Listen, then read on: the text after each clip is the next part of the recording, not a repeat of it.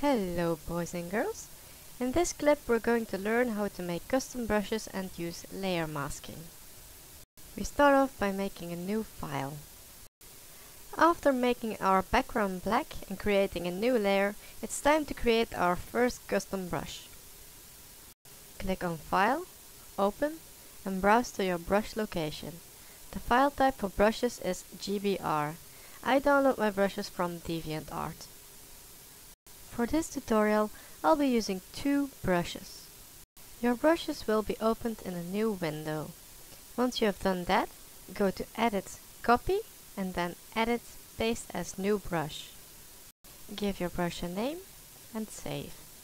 Once we have done that for all of our brushes, we can start making our image.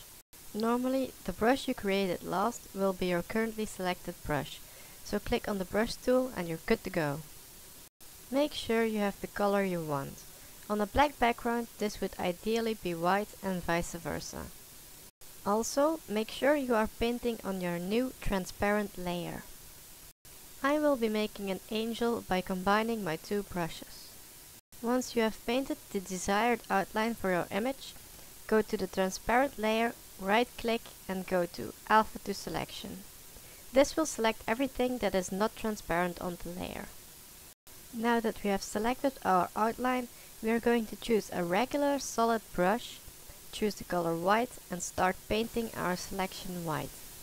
With colored brushes such as the wings, you may have to go over them a couple of times to make them completely white. Also, if this video is going too fast for you, there is no shame in pausing or rewatching any of it. I have sped up this bit a little bit because I am just painting the entire outline white. You can also click on Alpha to Selection a couple of times whenever you paint your image a little wider. This will make the selection more clear. Don't forget that you can only paint inside your selected area. So if you want to paint elsewhere, go to Select, None. Now that we have made a nice white stamp for our image, we are halfway done. Give yourself a pat on the back because you've earned one. For the layer masking, start off by making a new layer above your background and under your stamp. Then go to the gradient tool and select full saturation spectrum. On your new layer, make a gradient that you think will look nice on your stamp. Once you've done that, right-click on your gradient layer and go to Add Layer Mask. On a layer mask, everything that is white is transparent and everything that is black isn't. Now make a selection of your stamp by right-clicking the layer and clicking Alpha to Selection.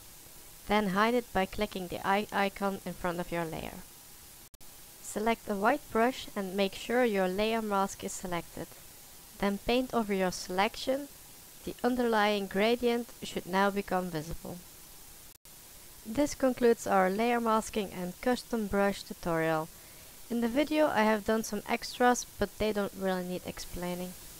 Just experiment with the tools and methods that we have learned in this video and remember to make each work your own. If you have any questions in relation to this video, please feel free to post them in the comments. Also, if you haven't watched my first video, it may contain things that I didn't explain in this video, so be sure to check it out. Finally, if you like these kinds of videos, make sure you rate and subscribe because there are plenty more to come. I hope you enjoyed this video and I'll see you next time.